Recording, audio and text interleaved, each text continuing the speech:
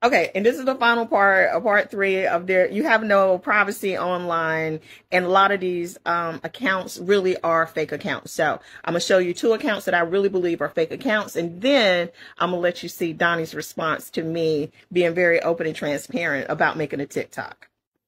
Give y'all some tips on, I'm getting off of Facebook, but I'm gonna give you a couple of tips on how to tell that a lot of these profiles are fake. So I matched with Jonathan, so let's go. So you see Jonathan sent me a message at 9:08 p.m., but his first message says, "Good morning, how are you? I'm John." John lives, like, according to his profile, down the street from me. So there's no way in hell at 9 o'clock at night he made the mistake of typing good morning unless he's in another fucking time zone. So more than likely, this is a scammer account. Second match was Micah. So let's look at Micah. Again, 10:30 at night. "Hey, baby doll, how are you doing, beautiful?"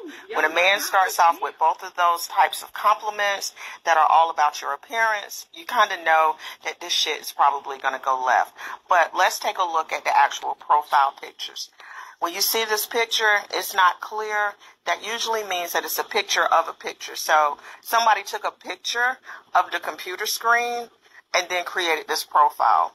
You can see the same thing in this picture. And even in this picture, it's very fuzzy. So you know that this is probably not a real profile. You can also see the lines across the top that lets you know that these are not real photos.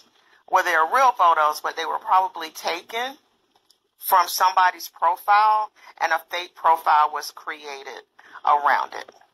So yeah, this is why I can't do this.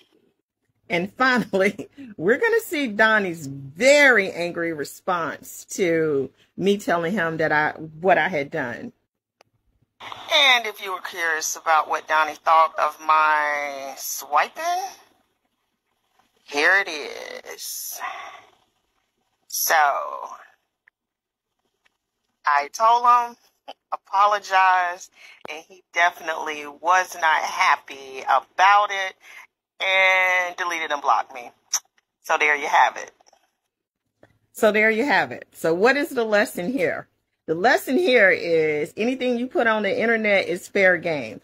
Just because you wouldn't do something doesn't mean other people would not do whatever it is you don't like. There is no expectation of privacy. And I deleted my Facebook account, not my Facebook account, but my Facebook dating account. So Tinder is going to be next because honestly, I can't do this.